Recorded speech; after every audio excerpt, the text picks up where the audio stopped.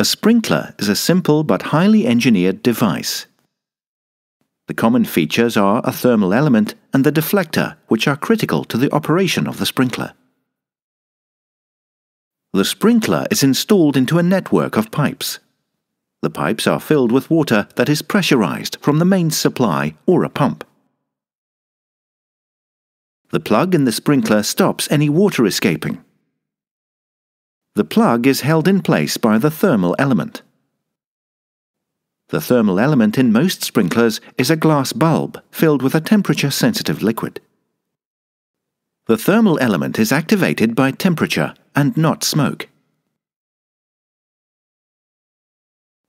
In a fire event, the temperature will rise at the ceiling and the thermal element will heat up. As the temperature increases, the liquid inside the bulb expands. It expands to the point where the bulb breaks. The plug is pushed out by the pressurized water. The water hits the deflector plate and is sprayed over the fire. The deflector plate helps to generate the umbrella spray pattern. The water starts to bring the fire under control and cools the area.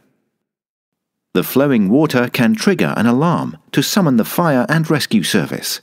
The thermal element ensures that only the sprinkler reaching a certain temperature operates to release water, so they do not all go off at once.